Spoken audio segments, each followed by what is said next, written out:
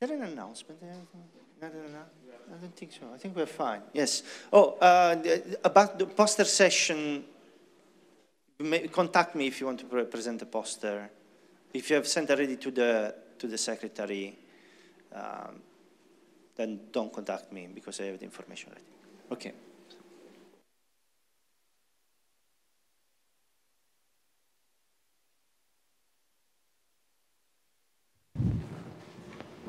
Good morning, everyone. In this talk, I plan to talk about magnetism and how you investigate it experimentally. So it's very much from the experimentalist's point of view.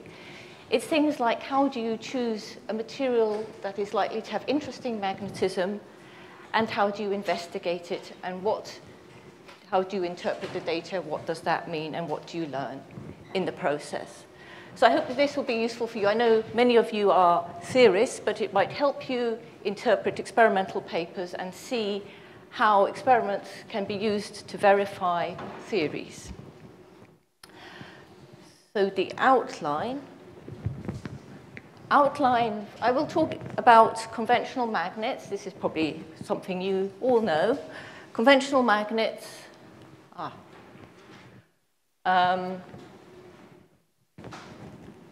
no mouse. One moment, please.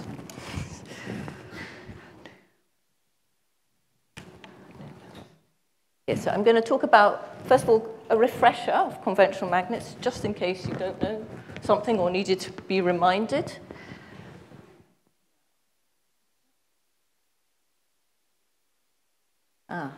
Do you have a mouse? Or is it the point? Oh, it doesn't work. It does? Sorry. That's the top. Sorry. Okay, so yes, wrong slide. Conventional magnets, and then what are the necessary ingredients to get away from conventional magnetism? By conventional magnetism, long-range order, spin wave excitations, things you can calculate quite simply and are not particularly exciting. How do you change the magnetism, make it unexpected, get exotic ground states? And this is the most interesting type of magnetism, probably is frustrated magnetism, where you have competing interactions that suppress long-range magnetic order, so you don't have a long-range order ground state in the traditional sense with static moments. You have fluctuations in the ground state, and you have different types of excitations from spin waves. Then I shall talk briefly about how you can select materials for frustration, which look like good candidates for investigation and can be used to test theories. Then I'll talk about experiments. This is probably the next hour after lunch. In particular, focusing on neutron scattering as the main technique to investigate unconventional magnets. And then finally end with some examples, and we'll see how many of these we can do. So conventional magnets, as you all know, the electrons have spin and orbital angular momentum. Normally you sum the spin and orbital angular momentum of the unpaired electrons. This is the important electrons for magnetism, because they can give a net moment, and the moment is given via the Bohr magnetron. And then that would be the moment of the atom. And just to remember that, of course, let's now focus on the spin rather than the orbital. The spin angular momentum is a quantum number, it's a quantum quantity, and therefore it can only take certain predefined values with respect to a particular axis. In the case of spin 5/2, like the manganese 2+ ion, this is a light transition metal ion, very typically found in multiferroic materials. It has spin 5/2, and therefore if you put it in a magnetic field, you can actually split these states into 6 particular orientations with respect to an axis. Okay, so Then we have magnetic ions. That's the first thing to decide upon in a material. Then you want to think about your interactions. Let's take a very simple interaction, the Heisenberg interaction. This is isotropic. Of course, we can have ferromagnetic or antiferromagnetic depending on the sign of the interaction strength. And it's given by this two-particle or two-magnetic ion dot product. And then in a typical lattice, we have different types of interactions. So the blue dots here represent the magnetic ions. In a two-dimensional material, like is drawn here, we can have different types of interactions along different directions. And this would all be due to the crystal symmetry.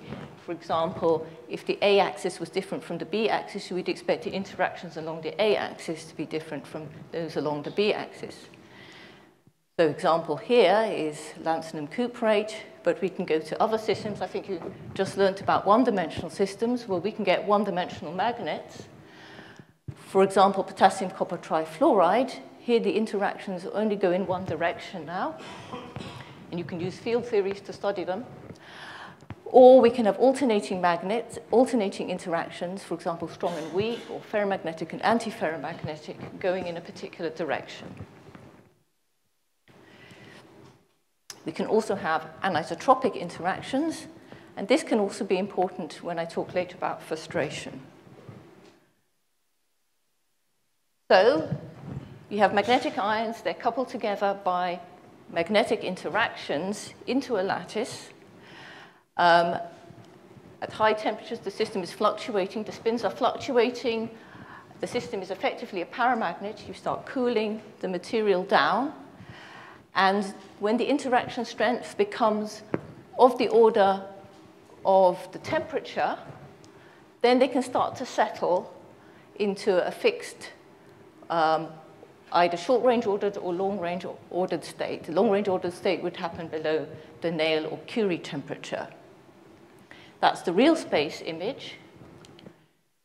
But we often measure in reciprocal space. So what we would see here, well, what we'd see here is just very diffuse scattering. What we would see here at low temperatures are Bragg peaks due to this order. These are not structural Bragg peaks. They would be Bragg peaks due to magnetic order, due to this regular arrangement. So you could have a system which has structural Bragg peaks given by the blue dots, and magnetic Bragg peaks would appear below the Néel temperature, and these could be represented by the red dots in this reciprocal space plane. Now we have a long-range ordered ground state. The spins are pointing for a long time in a particular direction. But we can create excitations about that state, and they are typically spin waves. Spin waves are a collective fluctuation of the spin moments about the ordered state. These are spin waves on a ferromagnet, or on a ferromagnet, this is a snapshot in time. And in reciprocal space, so that was real space, in reciprocal space, we would see a well-defined trajectory, like a sinusoidal type dispersion, as a function of wave vector and energy. It's an excitation now, so it costs energy, and the energy trajectory through wave vector would follow a sinusoidal path. This is a ferromagnet spin wave dispersion, and this is the spin wave dispersion of an antiferromagnet. Okay, so this was probably revision. On conventional magnets, so here now we want to have on ground states where we don't have long-range order, or it is at least suppressed, and different types of excitations. So where do we get unconventional magnetism? Well, normally we can get it if we are able to get the spins to fluctuate at low temperatures. Instead of ordering, they fluctuate. Quantum fluctuations, for example, can suppress long-range magnetic order. And if you don't have long-range magnetic order, then spin wave theory is going to fail because it assumes a long-range ordered ground state. And what might you need to get this to happen? Well, some of the ingredients are to have a low spin value, like spin half, rather than spin 5 halves. Antiferromagnetic exchange interactions. These are less stable towards disorder. Low-dimensional interactions, and frustrated interactions.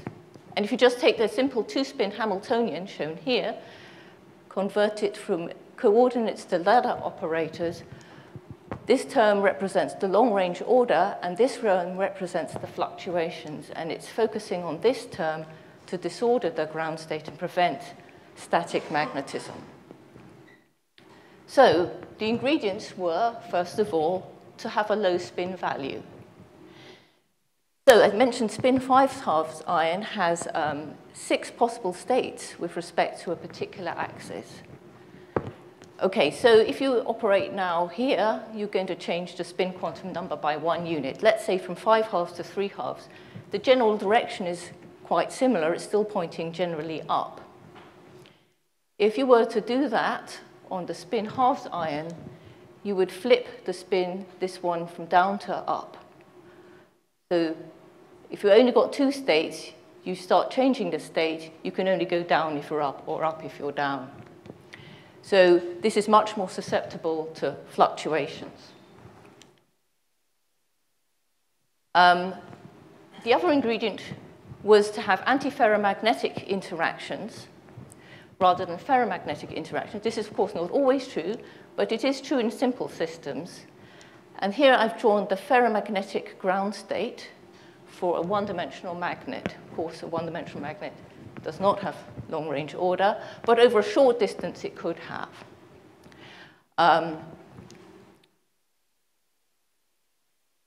So if we were to act with our Hamiltonian on just, let's say, 2 ferromagnetically aligned spins, so that state would be up, up, then the Hamiltonian would give us back the same state. So we would have an eigenstate of the Hamiltonian. It's the 2 spins being up. Now, if we take a simple opposite system, which is just the nail state, 1 spin up, 1 spin down, and act with the Hamiltonian on it, now we go to this line, the Hamiltonian acting on 1 up and 2 down, starts mixing in not just 1 up and 2 down, but 1 down and 2 up, due to this term here. And so we don't get back the same state. So an antiferromagnetic ground state is actually not an eigenstate of the Hamiltonian. Or simple nail state is not an eigenstate of the Hamiltonian. The third ingredient was to have low-dimensional interactions. So this is quite simple to understand. Let's just take a simple magnet, a cubic system like this. It's actually antiferromagnetic along this direction and ferromagnetic in the other directions. But each spin is coupled by magnetic ions to the left, to the right, to the top, to the bottom, to the front, to the back. It has 6 neighbors. And this is enough to create a mean field that is able to stabilize long-range order or static magnetism. In 1 dimensions, each spin only has 2 neighbors, to the left and to the right, and this is not enough to stabilize long-range magnetic order. The fourth ingredient was frustration, and this I'll go on into more depth about. Frustration can be understood as competing interactions. So for some lattices, it's just simply not possible for the spins to find a configuration that will satisfy all the interactions present. This is what geometrical frustration is.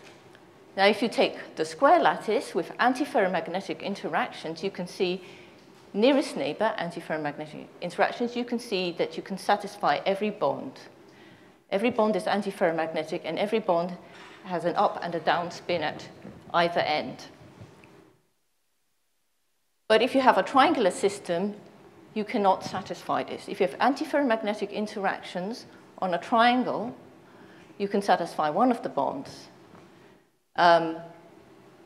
with antiparallel spins. But the second bond would want this to be up, but the third bond would want this to be down. And so it's not possible to satisfy all the interactions simultaneously. And it's the inability of the system to decide on a particular ground state. It has several ground states. It could be up, could be down, could fluctuate between the two. It can't decide what to do, this is what suppresses long-range magnetic order to temperatures that are lower than would be expected given the strength of the exchange interactions.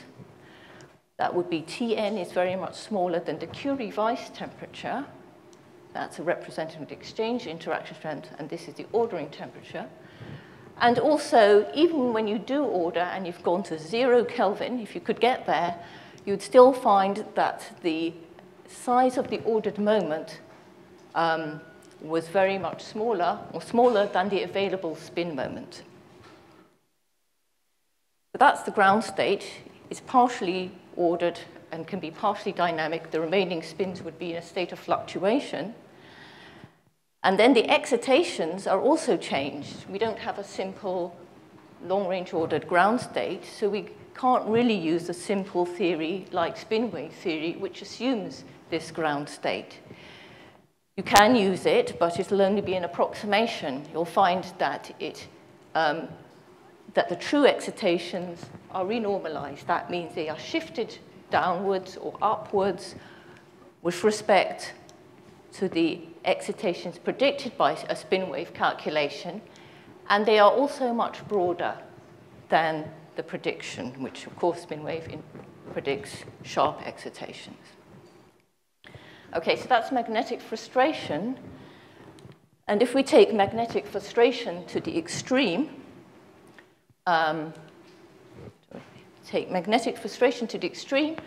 very strong magnetic frustration, then we can get a spin liquid ground state. This is when even at the lowest temperature you can achieve experimentally, or if you do your theory, you put in the ground state, you'll find that you cannot find long-range magnetic order. Not just that, not simple order ferromagnet or antiferromagnet, you also can't find static magnetism. It's not even a short-range order. The spins are, in fact, moving in the ground state. And also that the excitations cannot really be described as magnons or spin waves. Magnons and spin waves appear as sharp excitations from an ordered ground state and are characterized by the spin quantum number of 1.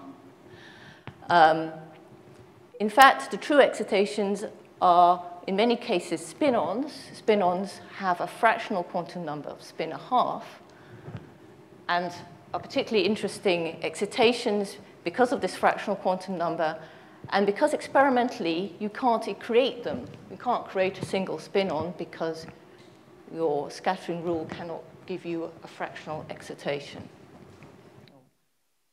Your experimental selection rules, any experimental selection rule is unable to give you a spin 1/2 excitation. So now classical spin liquid. So this can happen when you've got a large spin, of course, and then you can have many possible ground states. And the system can visit these ground states at a finite temperature. So we have a highly macroscopically degenerate ground state manifold of excitation, of possible ground states. For a quantum spin liquid, it's possible to take a superposition, so the quantum fluctuations allow you to access the ground states and possibly also the low-lying excitations. And they may select a particular ground state, which is a particular superposition of the classical manifold.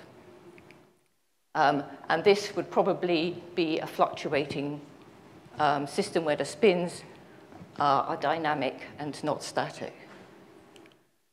So spin liquids have no long-range magnetic order, no static magnetism, considered to have a highly entangled ground state, possibly with a topological order, and spin-on excitations. So now, practical considerations for getting frustrated magnets in real life. There are different types of frustration. If I go back, there are different types of frustration to be considered. Some just arise from the crystal symmetry. with first neighbor interactions. Some require first and second neighbor interactions to be able to generate the competition between different states that destabilizes the ground state. And then thirdly, you can introduce anisotropy, and this acts as an additional method of creating competition between interactions and magnetic and the magnetic ions. So I will talk about each one. Geometrical frustration is the first one, the simplest one. Here we have geometries like triangles or tetrahedra. So we have 3 spins here. You can satisfy 2 of the bonds, but not the 3rd bond on the triangle. And if you choose a crystal with a structure that involves magnetic ions on triangles, you're likely to see frustration. Tetrahedra can also appear in crystal structures. Here we have 4 spins making this sort of 3-fold pyramid. Again, it's not possible to, if all the bonds are the same and are antiferromagnetic, it's not possible to satisfy them all. You can satisfy this one, but whatever we put here is not going to satisfy both of these. The same for that one. So this requires some type of motif like the triangle or the tetrahedron, and it requires antiferromagnetic interactions in the simple case on the first neighbor bonds.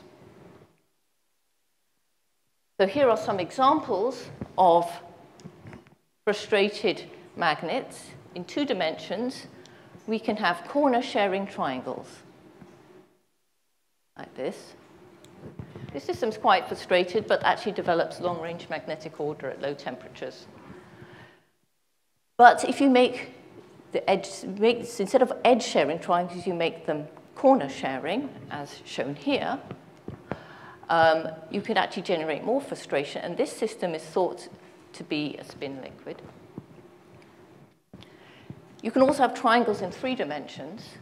It gets a bit harder to visualize, but you can make, it's called the hyperkagome lattice. You can make corner-sharing triangles like this, and they actually can fill up a whole 3-dimensional lattice in this way.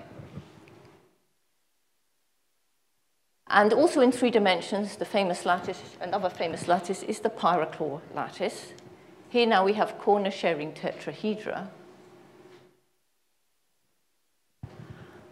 Okay, so geometrical frustration in the simplest sense is that due to geometry, it's not possible to satisfy all the interactions. Normally you need triangular or tetrahedral motifs, and you need antiferromagnetic interactions between first neighbors.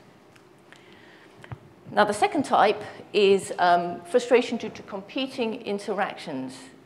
I mean, there's more than one interaction. There's not just the first neighbor, there's also the second or further neighbor interactions. And here, the second neighbor and further neighbor interactions can compete with the first neighbor interactions to produce frustration. They don't all have to be antiferromagnetic now. Some can be ferromagnetic, but at least one must be antiferromagnetic. So we can go to the square lattice. Square lattice, so we have the magnetic ions here.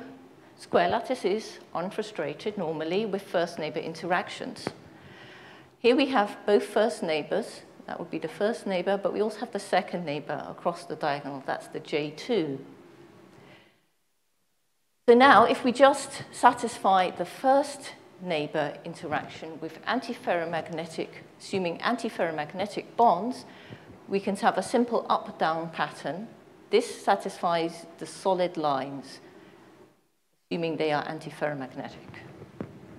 So this could be the ground state. But now if we just have the second neighbor and we don't have the first neighbor, we have to have a different ground state. Here now we must have antiparallel spins along the dotted lines. Actually, the system separates into 2 sublattices, the red one and the blue one, and they don't connect to each other. The connection would be the first neighbor interaction. If I turn on the first neighbor interaction, let's say it's ferromagnetic, it's satisfied here, but not satisfied here. Or if it's antiferromagnetic, then it's satisfied here, but it's not satisfied here. So the second neighbor interaction, the first neighbor interaction would compete with the second neighbor interaction. This is a plot showing J1 here. J1 is antiferromagnetic or ferromagnetic.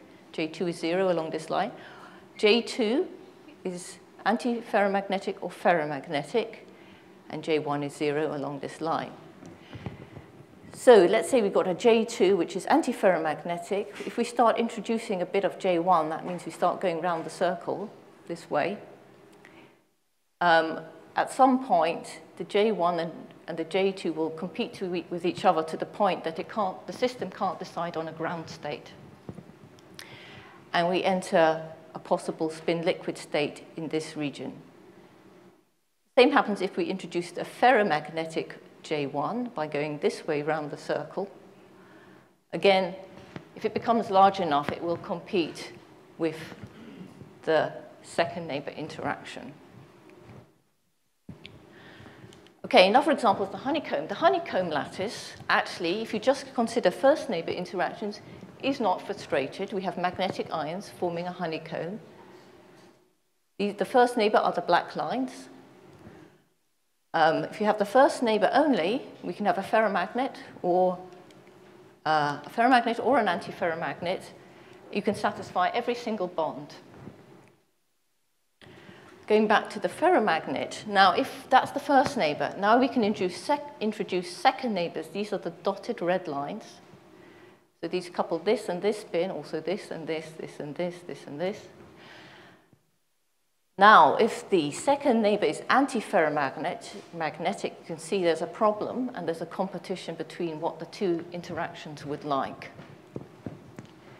The same goes if the first neighbor is antiferromagnetic, and we introduce an antiferromagnetic second neighbor. Again, there is competition between the two interactions.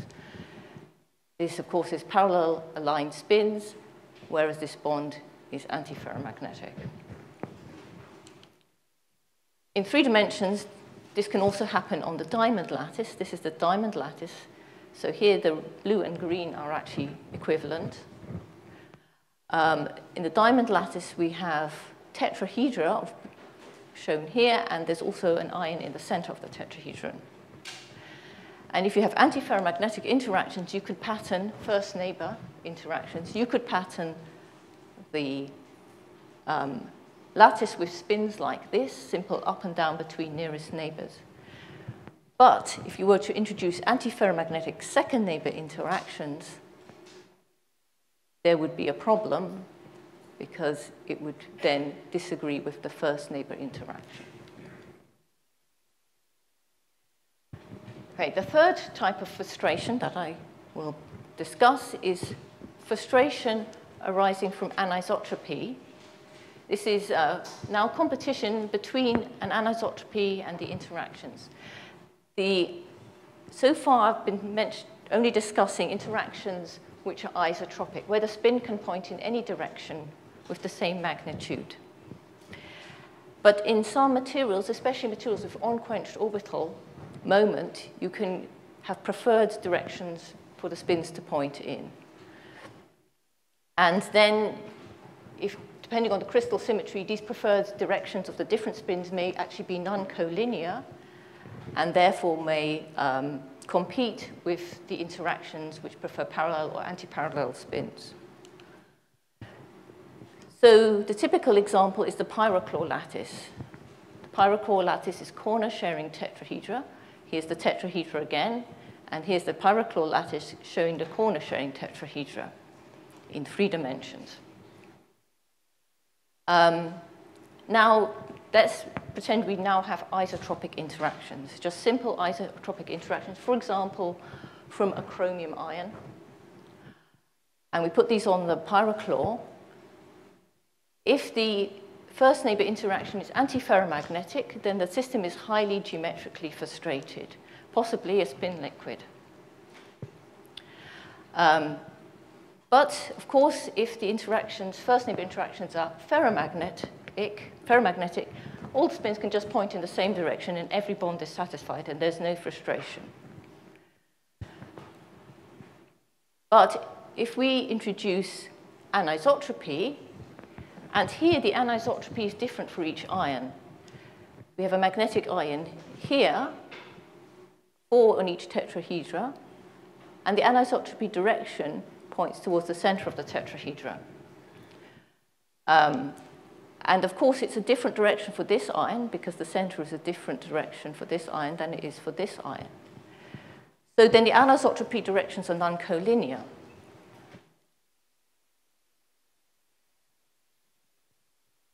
Now, if you have antiferromagnetic interactions, the spins can only point parallel or anti-parallel to this anisotropy direction. And in fact, with antiferromagnetic interactions, the system can find a unique ground state and develops a type of ordering where all the spins point into the tetrahedra, this one, and then out of the neighboring one, and into this one, and then out. It's an alternating pattern. But if we have ferromagnetic interactions on the pyrochlore lattice, and this same anisotropy, now the order is not so simple. It's 2 spins must point in and 2 spins must point out. This is something that can be worked out just by minimizing the energy on a single tetrahedron. You find that 2 spins want to point in and 2 spins want to point out, and that's the minimizes the energy. The problem is, however, that it can be any 2 spins pointing in and any 2 spins pointing out. And there's a very large number of ways you can do this. If you would take this pattern, this is just one option. We could reverse the spins around this loop, for example, or probably this loop. And we'd still satisfy the 2 in, 2 out rule. So there's many different ground states. And in fact, ferromagnetic interactions between highly anisotropic Ising spins on the pyrochlore lattice gives rise to the famous spin liquid known as spin ice in the presence of classical spins, which has monopole excitations. Sorry? I believe so, but maybe this is one. Yes, I believe so. But I...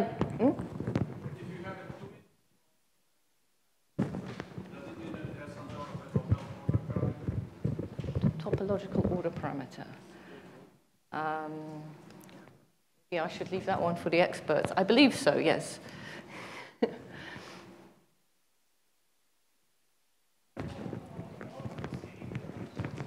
Sorry? I can't hear you. Sorry. I'm talking about classical spins just now. Okay, there we are. We have an expert.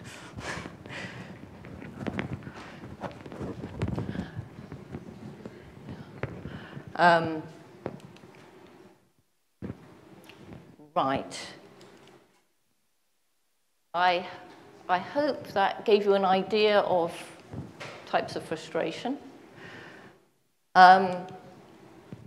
Now I want to talk about real materials and how you can actually achieve this. So real materials can actually approximate these ideal models and can be used to test these theoretical concepts. They can actually also, instead of just testing theories, they can also provide inspiration to theories. Sometimes a real material may show unusual excitations and on ground state, and it wasn't a model that had been considered before. And then it provides an inspiration for new calculations. So what do we need to consider? We need to consider magnetic ions. Which magnetic ion should we have on our lattice? And for this, we must consider not just the magnetic ion, also its valence, because the valence will determine the number of unpaired electrons, and therefore the magnetic moment via Hund's rule. And also, some magnetic ions have more susceptible to being anisotropic than other magnetic ions. For example, rare earth ions tend to be anisotropic, whereas light transition metals tend to be isotropic. So these are all things to consider. Then there's the symmetry of the crystal. So this crystal symmetry will place these magnetic ions in certain positions due to the crystal symmetry, to satisfy the crystal symmetry.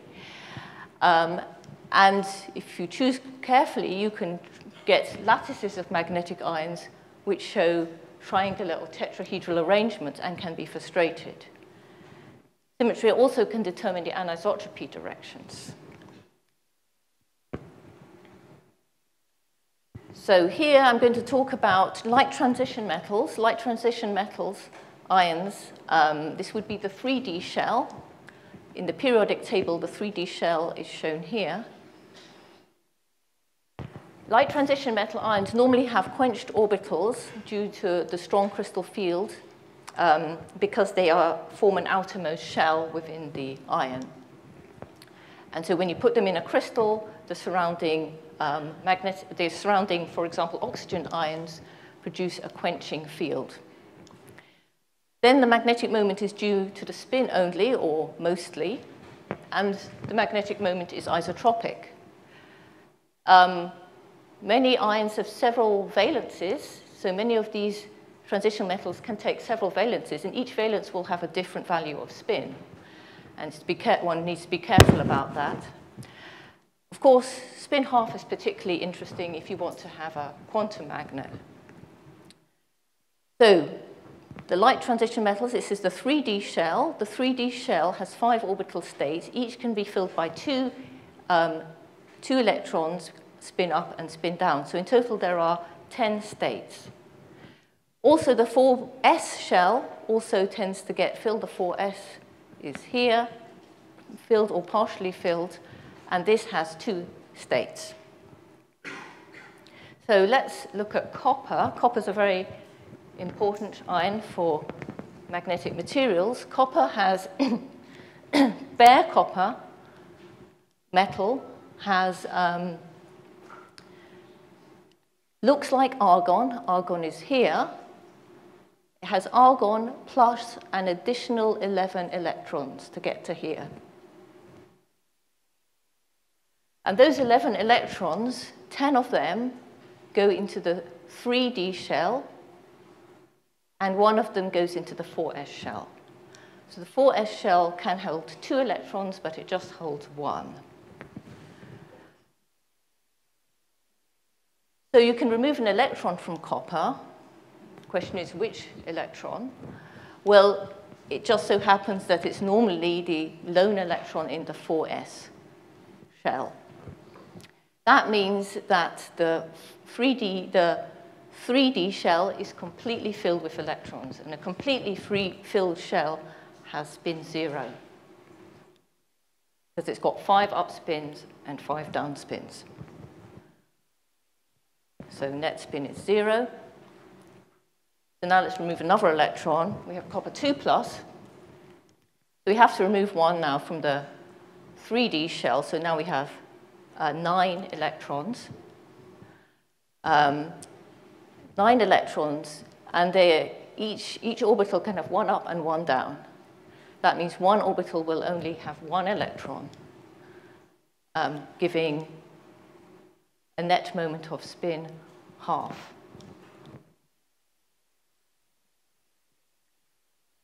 So copper can take these 2 valences. So Herbert-Smithite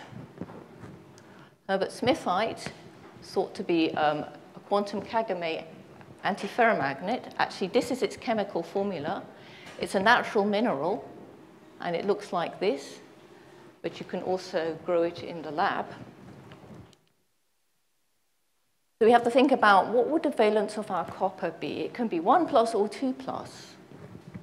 1+ would not be interesting because it would be non-magnetic.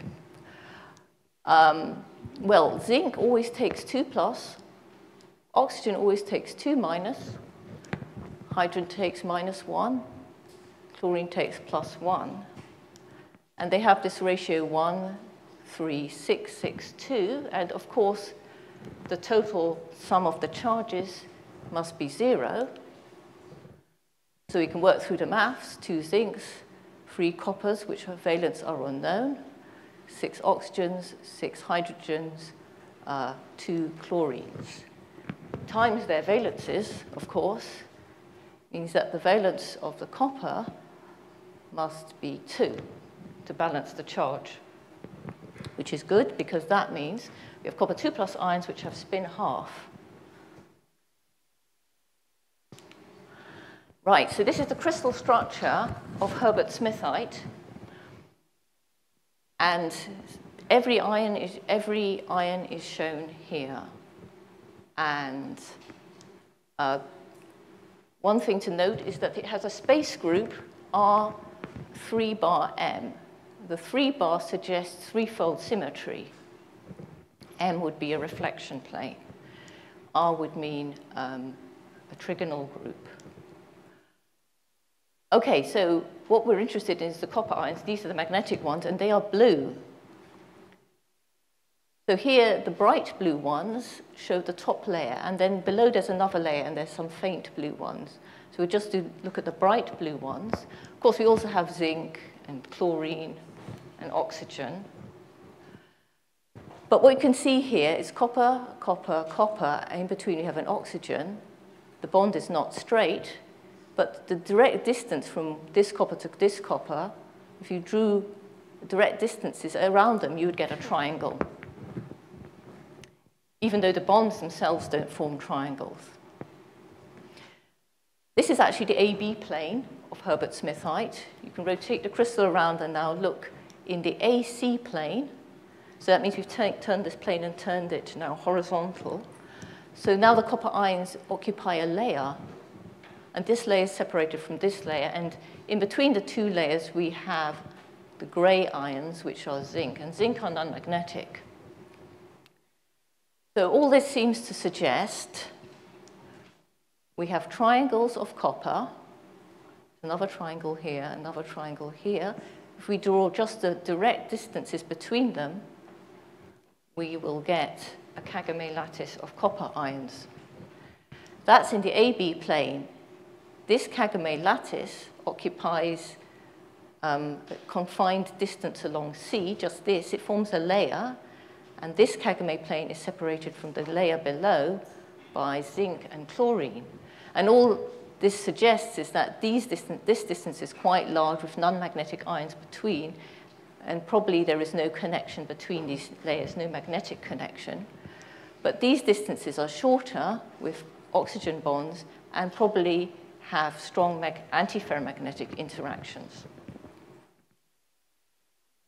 In fact, it is known that when you have copper, oxygen, copper, so here we just have one of the triangles. We have copper, oxygen, copper, and the bond between them is 180 degrees. It's not 180 degrees, maybe it's 160 degrees, but it's close to 180 degrees. Then according to the good enough Kanamori-Anderson rules, we should have antiferromagnetic interactions.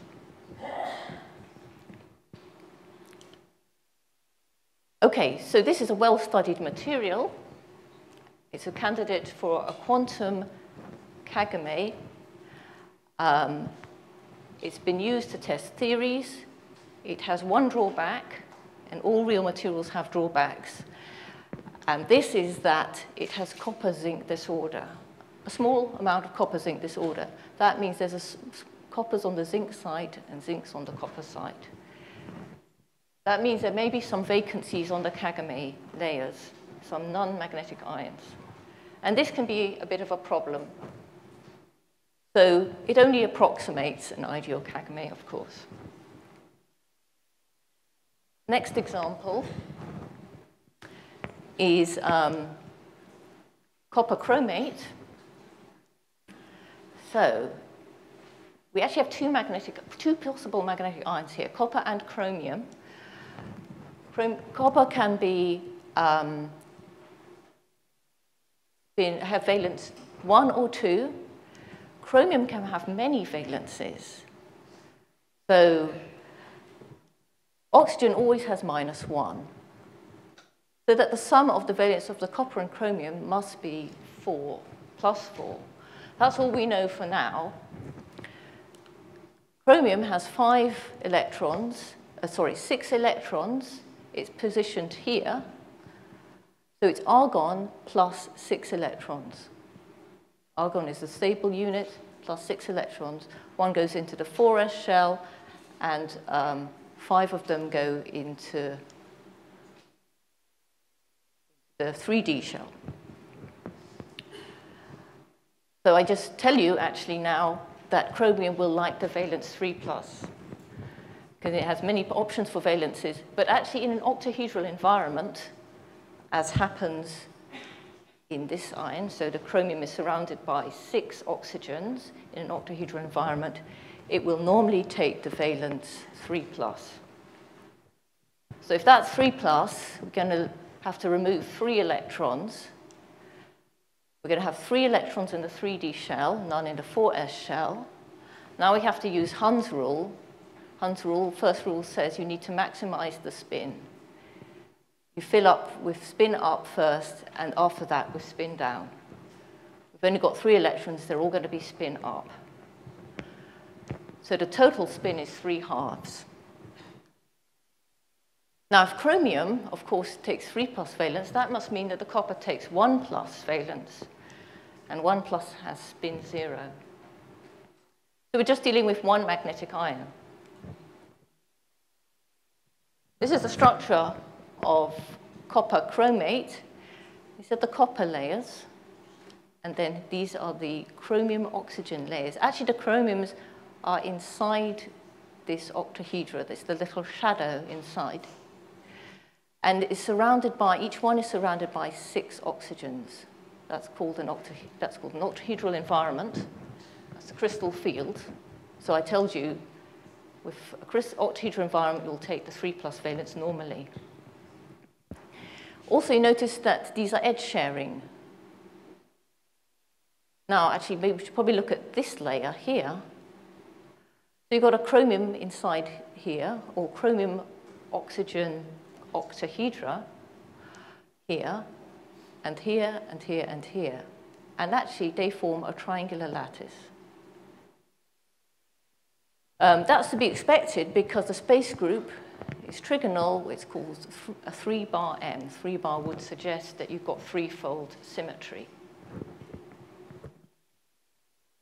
So the chromium ions form a triangular lattice. As you see, this triangular layer of chromium ions is well separated from the next layer by a non-magnetic layer of non-magnetic copper ions. One other thing to bear in mind is that, of course, these chromium ions are going to interact with each other via exchange interactions. And the question is, what is the strength of, what is the sign of those exchange interactions? Are they ferromagnetic or antiferromagnetic? Well, with 3 electrons in a octahedral environment, you tend to feel the T2G levels, these are the T2G orbitals, and the T2G orbitals point along the edges of the octahedra, and so each chromium ion will have its orbitals pointing towards each other, and of course each orbital is filled by just 1 electron, and that favors an antiferromagnetic interaction. So this is actually a good example of a triangular lattice antiferromagnet, but it's a real material and it has additional terms in its Hamiltonian. In this case, it has a second neighbor coupling. It also has some other issues which make it quite interesting. It has very strong coupling between the magnetic system and the lattice. So it has magnon-phonon coupling. And this also leads to multiferroic behavior in this system. Okay, so now I'm going to Next topic is to talk about experimental methods. So I just briefly outlined some methods here, and then I will talk about neutron scattering. So what do you want to know? You've got a material, you think it's interesting, you've grown it in your lab. What do you do next? Well, question one, do we have long-range magnetic order? Because if we don't, or it is suppressed, this is a good sign. Susceptibility can show you the transition very simply. You put the material in a magnetic field, and you measure its magnetization, its response to that field, and you do this as a function of temperature. And most materials will show a transition, which will be a peak or some sort of feature in the susceptibility at a particular temperature, indicating the transition. The susceptibility can also be used to determine the Curie-Weiss temperature, which is an indication of the strength of the interactions. So we're interested in materials which have no Néel temperature at all, no ordering, or where the ordering temperature is very much smaller than the Curie-Weiss temperature. In particular, materials which have enhanced correlations well above the Néel temperature, temperatures higher than the Néel temperature, are probably showing a response, some collective response to an applied magnetic field, suggesting a collective magnetic behavior, but which is unable to stabilize long-range order. And so that's some feature to look out for. You can also look for your transition temperature by doing heat capacity measurements as a function of temperature. Again, you can see your transition should be a lambda anomaly, a very sharp peak at a particular temperature, indicating a transition. But you also, I mean, heat capacity is basically a measure of the density of states, a measure of the entropy. And so your measurement of the heat capacity as a function of temperature can show you if you have a low-lying density of states at low energies, which would suggest you have competing ground states or alternative ground states to the one that was selected. And also, if not all the entropy is released exactly at the transition temperature, but continues to be released at higher temperatures, this is another sign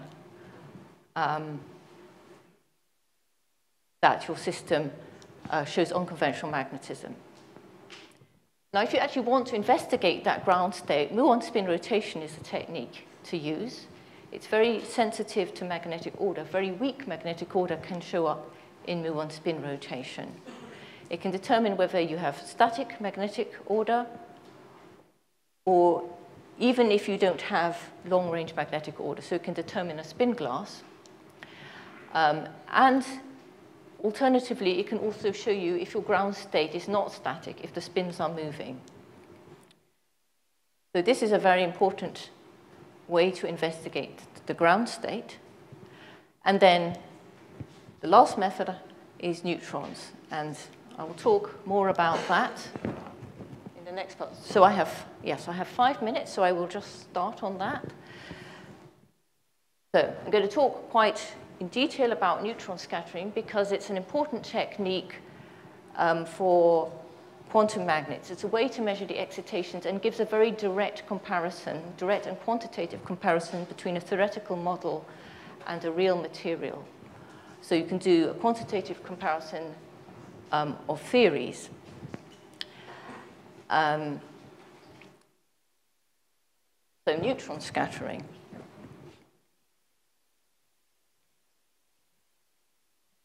Okay, so start at the beginning with the neutron. Neutron scattering is literally scattering neutrons from a sample. You fire neutrons at your sample scatters the neutrons, you collect the scattered neutrons, and you measure where they are scattered, in which direction, and you measure the energy that they have and the energy difference between the initial and final neutrons. So it's all about how the neutron interacts with the sample. Now, the neutron, of course, is a nuclear particle. It has a mass similar to the proton. It has no electrical charge, and this is important because it can penetrate deep inside a material and it has a spin angular momentum of 1/2. And this is important because it makes it sensitive to magnetic fields inside the material. Because it has a spin angular momentum, it has a magnetic moment. And actually, it has a finite lifetime of 15 minutes.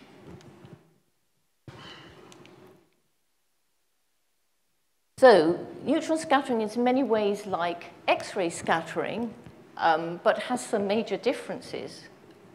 Of course, in X-ray scattering, you're always dealing with the fact that of the speed of light as the main constant. You don't have that with neutron scattering. The neutron can take a range of energies.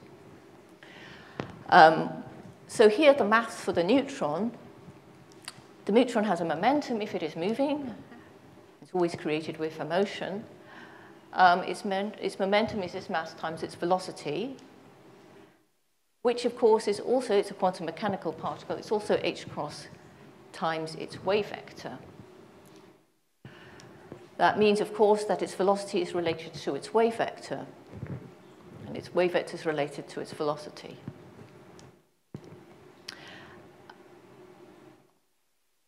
Now, it has a wave vector. It's a quantum mechanical particle, so it has a wave vector, so it has a wavelength, of course, wavelength and wave vector. And the wave vector and wavelength are related like this, 2 pi over the wave vector. So actually, you can also write the wave vector in terms of the velocity. Remember, the velocity can take a range of values.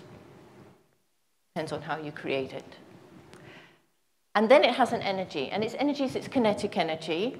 It's 1/2 mv squared, but velocity can be replaced by wave vector, this.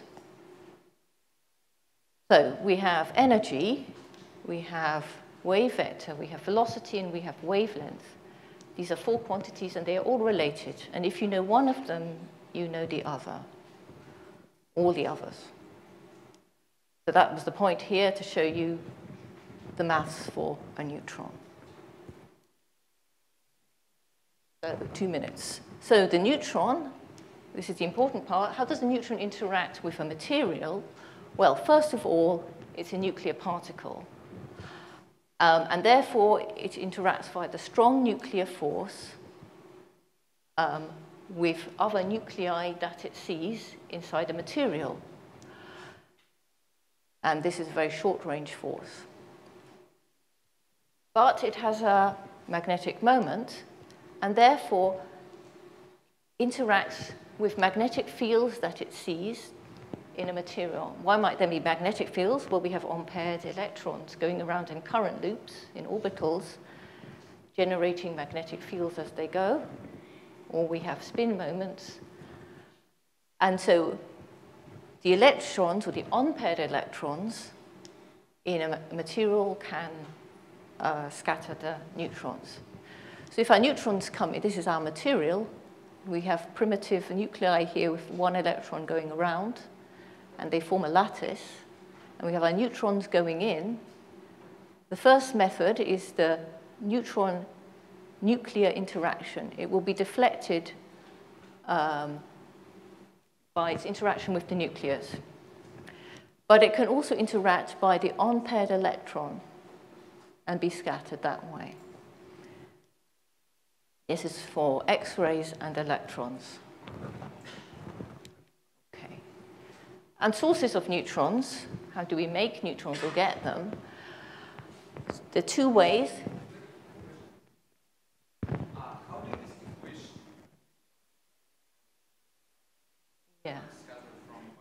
Yeah, this is complicated, or can be.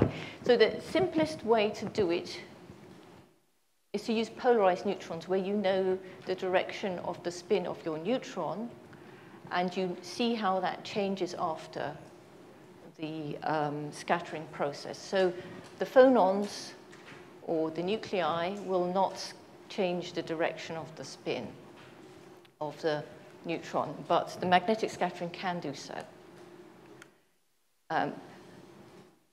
There are other things you can do, like phonons tend to get stronger at large wave vectors and tend to get stronger with temperatures. So you can do temperature dependence and wave vector dependence also. to check with unpolarized neutrons. So 2 ways to make the neutron. The first is actually in a nuclear reactor. It's the fission process. So here we have uranium-235. And uranium-235 can capture a spare neutron and go into excited state uranium-236, which is unstable and splits into barium and krypton, releasing 3 neutrons in the process and a lot of energy.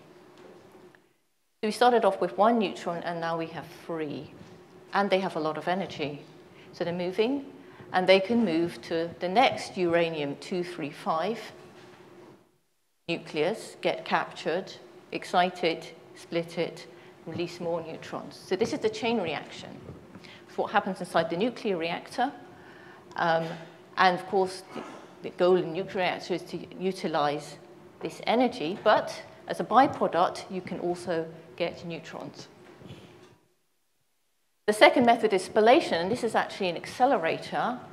So here we have now protons. You start with protons, and you accelerate them to very high speeds. This is now within a few % of the speed of light around an accelerator, so they have a lot of energy. And then you fire them at a target, a heavy metal target. And because they have so much energy, they cause the targets to splinter and give off neutrons and protons. So this is a very high energy technique compared to this. And for each initial proton that you fire, you might get 15 to 20 neutrons. They're very high energy neutrons, and you have to slow them down in order to make them usable. Okay, I think I've gone past my time, so I will continue after lunch. Thank you.